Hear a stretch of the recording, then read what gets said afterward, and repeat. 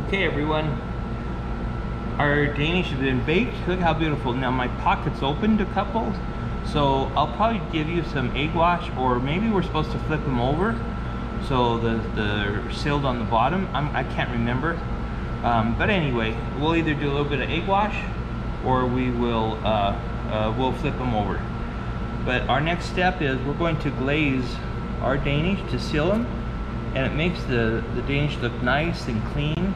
The filling looks shiny when we add this to the, you can see how nice it makes the Danish look so much nicer with the glaze.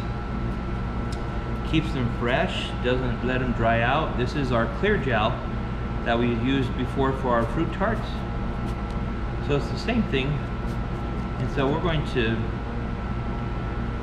glaze these, and then we have some icing here that we're going to do. I have flat icing, so that looks good, very nice. Okay, we have our glaze and our icing. You'll have, each of you will have your own little icing, and you can just drizzle with the spoon. I'll show you. Just do a nice little striping. It's fine. You want a lot, you want a little bit. So flat icing is just water, corn syrup, and powdered sugar, a little bit of vanilla. So here we have some beautiful Danish. The flat icing, they're just a tad bit warm, but I just wanted to make sure we got the video done. But you can see how they'll be beautiful. Okay, so those are our four different shapes. They're beautiful. I think they look beautiful. Okay, did good job on those. So here's our next. Here's all our snails. So we're going to do the same thing. We're going to glaze them. That way it makes them look more appetizing. Seals the dough so it keeps them fresher, longer. And some people don't like the glaze. They think it takes away, but I don't know. If you see the before and after, you know, glazed one, you can see before and after. It sure makes a difference.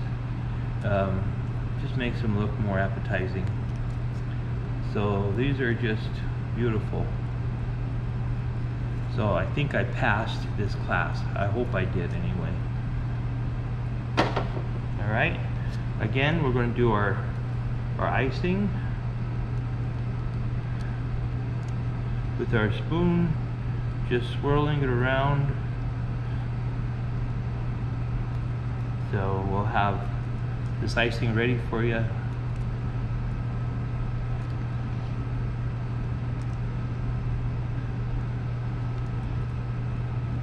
Very good. Okay, so there you go. You can see. Yeah. So our pasticcini freschi, pasticcini freschi danesi. We have our fresh French pastry. No, fresh Danish pastries. Oh, what's crazy me. All right.